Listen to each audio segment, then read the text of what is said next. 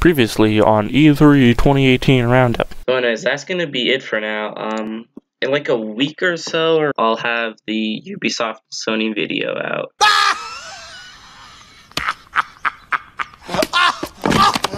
Yeah, that didn't happen. At the rate I've been uploading these videos, I'll have E3 2019 done in 2021 and E3 2020 done never. Because it's been 400 centuries since I've done one of these, I thought it'd be fun if I made a little retrospective for some of the games we've previously covered, since most of them came out since then.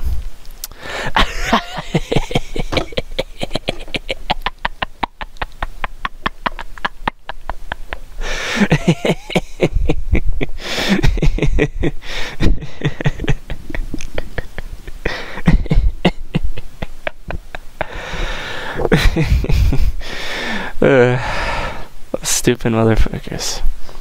So who do we have up next? Ubisoft, huh? I got some sick intel for y'all. I don't care at all about Ubisoft. 90% of their games are boring, and the other 10% they don't make. Now that we have the ended benefit of hindsight on our side, we can reflect on these games and say, I was excited for The Division 2. Okay, I can't be too hard on Ubisoft. They can make good games that I'd be excited for. So, let's see that new Rayman. God damn it. The game they showed off was Just Dance, and the whole Just Dance at E3 thing with the big song and dance, which makes sense considering the game it's for, but they always spend so long in it. It's like 5 minutes, and there's never not a Just Dance game every year. Like, the market for these games is basically non-existent nowadays. I doubt anyone's out there that's like, oh boy, Just Dance 2018's coming out. It'd be 2019 because it's the year 2020, and they said we're Madden now. And it's on the Wii! Aw, yeah! Well, this was shown at E3. After that was a trailer for Beyond Good and Evil 2, which I do remember people being really excited for back when it was first revealed, but I've probably totally forgotten about its existence now, though that's no small part to most people having never played the first game. The fact that it was announced 2017, we still know barely anything about the game 3 years later, and in fact it's still not even out yet. They showed some random pre-rendered trailer that seemed to contradict the previous pre-rendered trailers, since Pig Dude's on the good guy team now, and then they showed the lady from the first game, and then some fucking guy comes on and is like, hey, yo, guys, you can put your art in freaking the game. Oh boy, Ubisoft E3s really are something, aren't they? Next dude talked about Rainbow Six Siege, some random info. It's like, oh, there's 35 million players now. Which, like, why did you come to E3 to say this? I mean, they had the new operators, and they talked about a tournament they're hosting, but still, it was 5 minutes on a game that came out 3 years ago at the time. This game's half a decade old now. Are you seeing a pattern yet? Ubisoft E3 is kind of hard to talk about, since they're one of the developers that missed the memos that people mostly just care about games and announcements, stretch out the info for like 5 times length that it really should be. Next is Trials Fusion, and they had some random fucking dude do the most obvious fake-ass weak shit practical on a dinky setup of one TV and like fucking desk that's probably made out of drywall on the Eric Andre show, because that thing fucking falls in the pits apart into a billion pieces after just some slightly chubby dude falls on it. Game itself, it's another Trials game. There's lighthearted fun. Wait, I spoke too soon. We can get the closed beta on trialsgame.com. Let's go there. Like, oh shit, you actually still get a demo, I'll be honest. Didn't think that the maintenance was still up.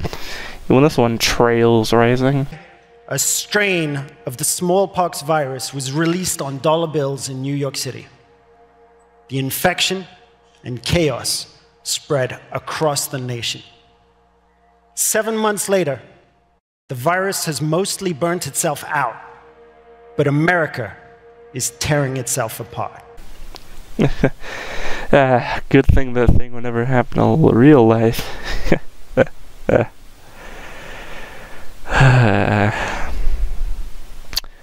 Yeah, it's Division 2 itself. No one remembers it now, that's all I'm saying. The one thing I'll keep in mind about Division 2 is the Ubisoft thing is like, no, guys, this game is political. People won't buy the game, it's political. And people, yeah, that's some real fucking bullshit, considering the, the premise of the game.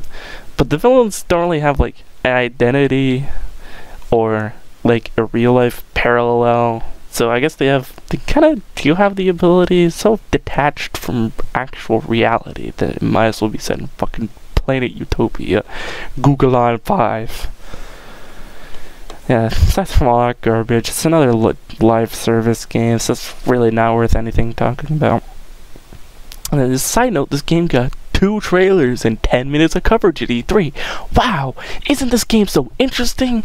Next up was a trailer for the Donkey Kong expansion for Rabbids Kingdom Battle, which was nice because they had a whole orchestra from it. Hey, remember Rabbids Kingdom Battle? Everyone was so invested back in 2017. They're like, oh yeah, Ubisoft on the Switch, because the whole Wii U era of like, here's a video game from 2 years ago on the Wii U. Have fun. And then as soon as everyone beat it, it's kind of like, bye. Anyways, Skull and Bones was next. So the game was kind of surprised it's coming out in 2021. This is what Wikipedia, or the internet told me. I just looked it up on Google.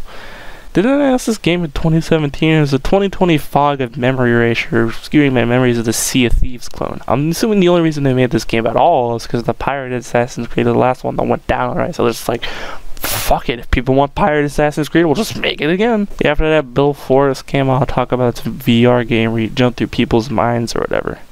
E3 really doesn't tell you anything about the game, or at least the Ubisoft press conferences don't. Thanks to Starlink, and I think the main reason anyone bought this game is because they got Star Fox in it, and there hasn't been a good Star Fox game in like 40 years. I'm kind of at a loss for other reasons, because it's like totally the life game in fucking 2018. Even Activision gave up 2 years before you. 1 year before you.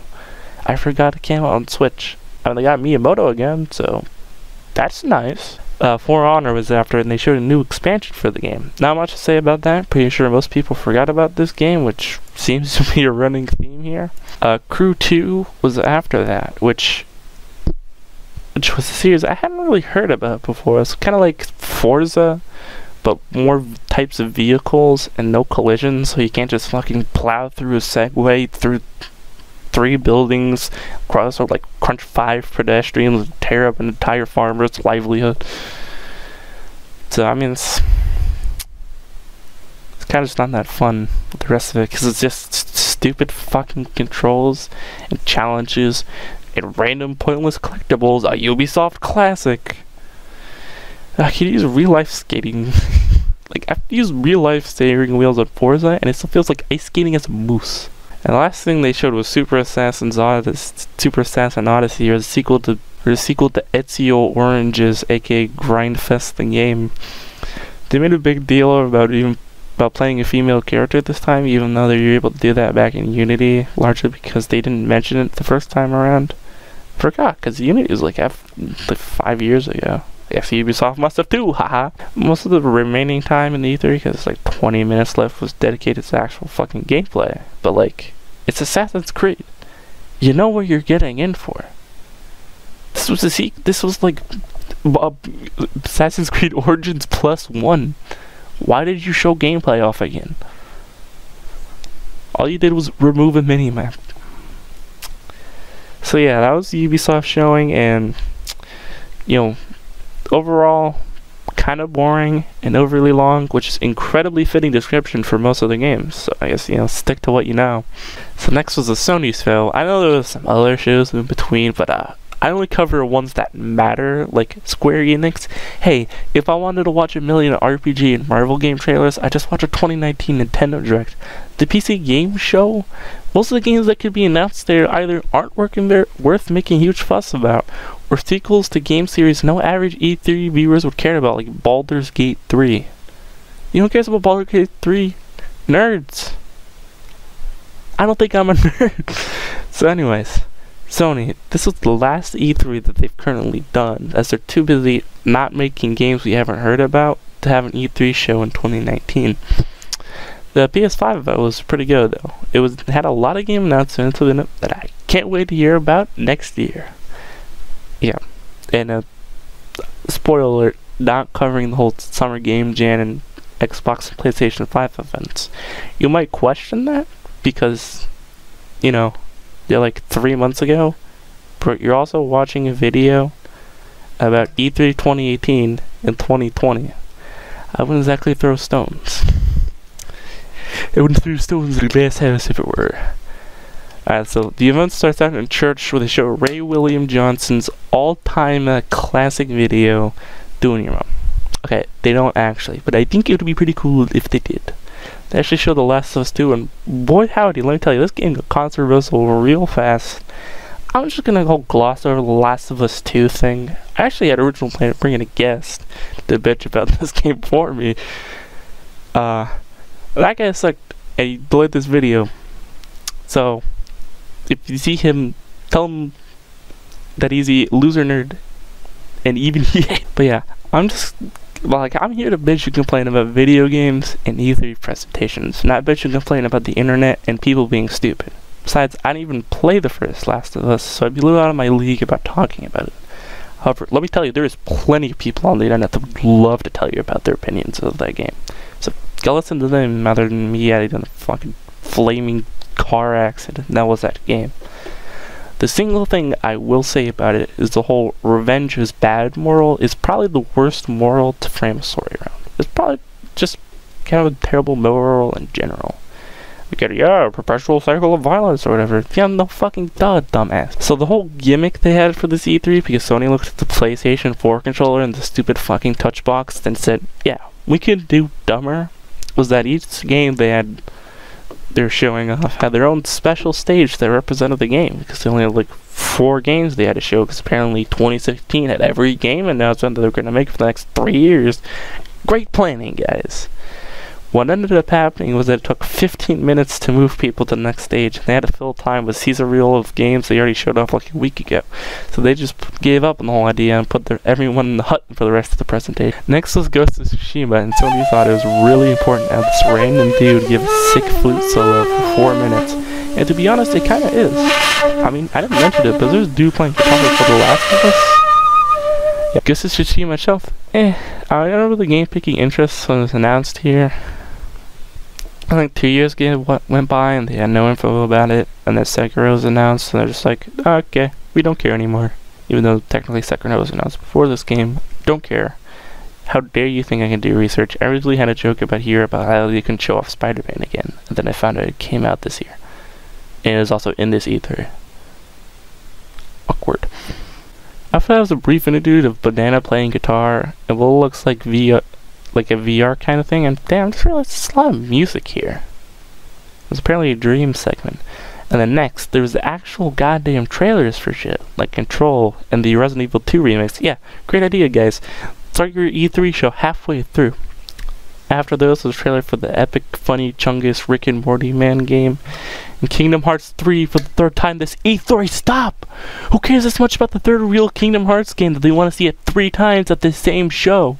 They certainly wouldn't care when the actual game comes out and anyone who spend a ton of time trying to figure out this nonsense convoluted storyline across 14 spin-offs and remakes effectively got shat on, and the game took most of the pre-existing story and threw it out a stained glass window. God damn it, Square Enix. I would say that's the most angry someone got over that game, but it's the internet and there's always someone who outdo you. But I'll take the consolation prize of being the person most mad about its announcement E3 2 years after it came out, and doesn't even care about the series award, because I think I got that one in the bag. But after all that nonsense, the announcement everyone was waiting for. Death Stranding, oh yeah, baby! What a great game. Alright, let's watch the trailer.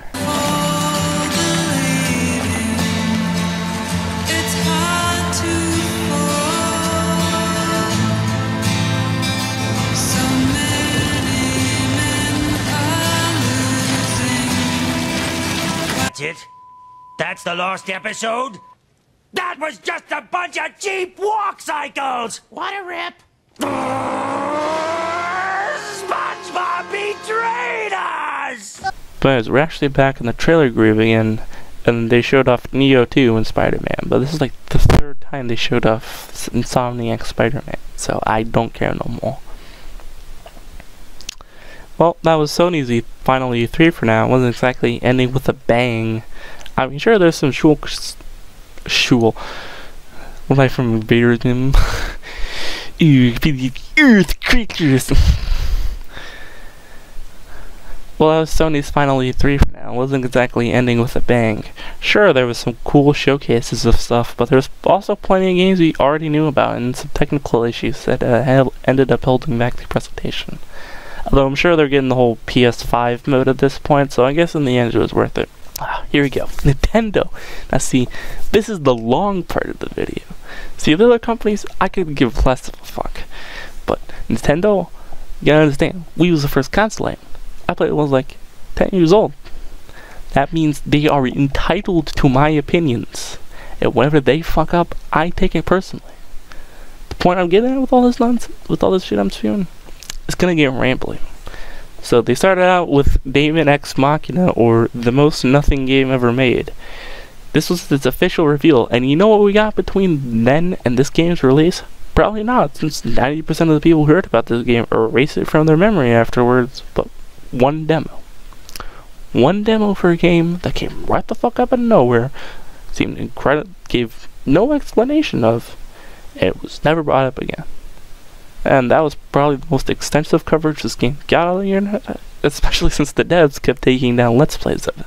Alright, next our old pal Reggie came on to talk about the Pokemon Let's Go games for a bit, and I'm just gonna gloss over them, because I'm gonna be honest, Pokemon's kind of boring, and we heard about these games before. Like, Pokemon has their own directs.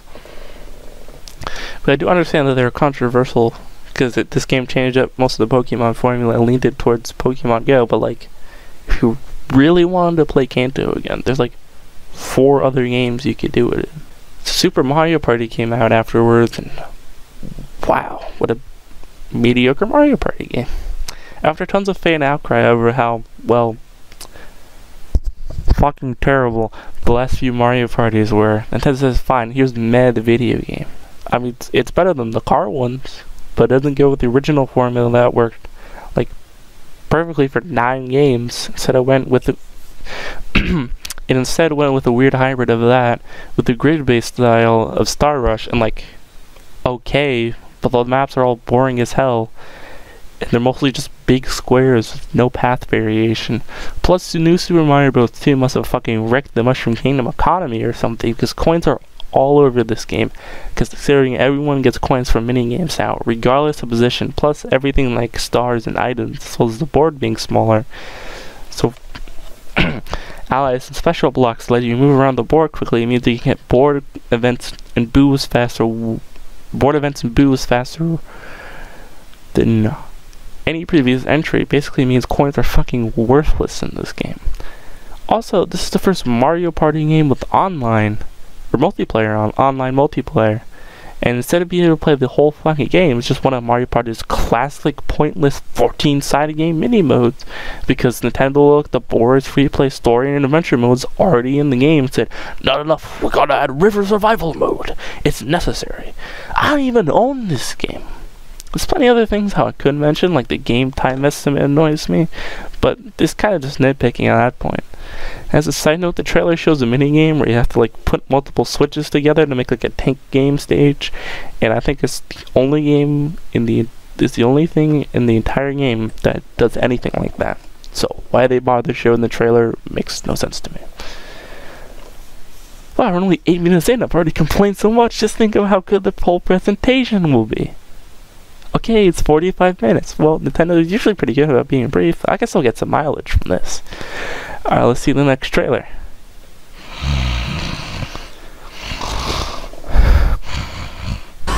Oh shit, Fortnite. I can't wait to drop off the battle bus and meet some of you on the battlefield in Fortnite.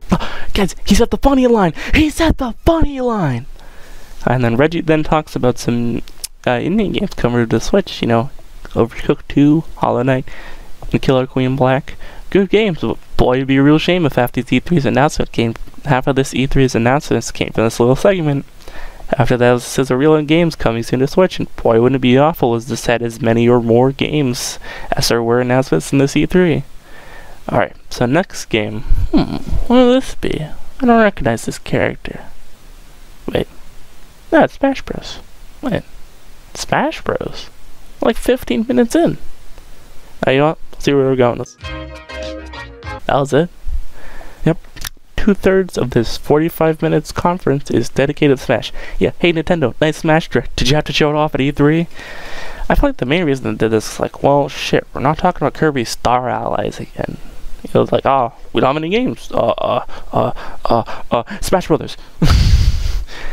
You know, let's get ashamed and talk about Kirby Star Allies some more, because I wanted to bitch about it. Yeah, if you could tell, not a big fan of this E3. I mean, I guess I could try.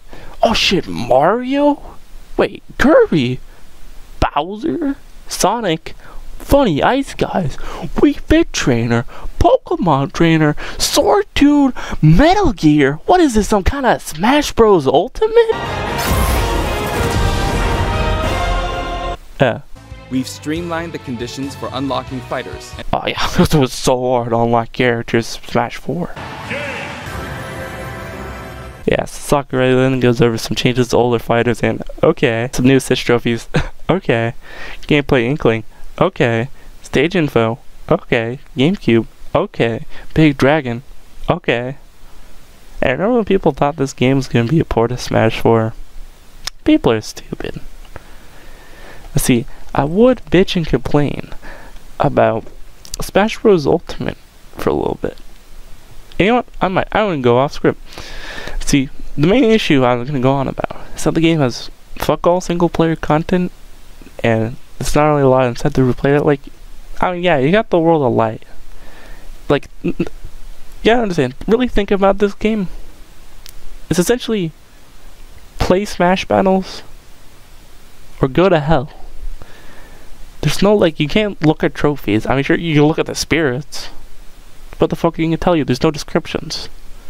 You know, extras, Chronicle, masterpieces, out the window with those. Stage Builder wasn't there till an update. You wanted events? Bye-bye. It's just Smash battles. I mean, yeah, it's the core concept of the game. It's a fighting game. But other Smash battles had distractions. You could play coin game. And Brawl, Trophy Rush. I mean, they kept Multi-Man Smash. Thank God. Just like, I don't know. I just don't really feel the incentive to play it because I'm just fighting dudes. And the online is somehow like just a sphere of pure hate. I mean, it didn't even work on launch. Everything about the Smash Bros. Online is awful. The connection's terrible. Other people are awful. The GSP system makes no sense. Just have ranks, Nintendo. I mean, there's already regular mode and Elite Smash. You already kind of had ranks. And then you just use random fucking points that don't mean anything. I beat this one random guy and suddenly I'm better than like 6,000 people. Huh? And why is it so low? Like, why is the GSP so low on lower sections? And then it'll get up to like 400,000. It'll jump up 25,000 people each time. And it just keep getting up and it keep getting better, more and more people. Shouldn't it work the opposite? You're beating lots of people early on and then the latter half of it, like in Elite Smash, moves slowly? Who the fuck made this system? It doesn't make any sense. But yeah. I mean, they did patch in things. So they could patch more stuff in. But they just don't. I mean, I can understand now, but like before, they patched in Stage Builder, that's it. And no events, no Spirit Pinball minigame, no fucking descriptions, no Chronicle mode. None of this stuff's that hard to develop. Oh, I don't even think trophies are that hard to develop. I think it's kind of a cop-out there, excuse. I mean, they're already reusing, like in Smash 4, they're reused trophy for ball, reuse previous renders. I mean, because like, the descriptions aren't that hard. You at least add the descriptions to trophies. Or not trophies, spirits. It's like, you get 50 people, there's like 1,000 spirits. If one dude could write like 25 descriptions per day, I don't know how the math I just set up works. But you know, I calculate the math I did. This is going in the video. Me doing math.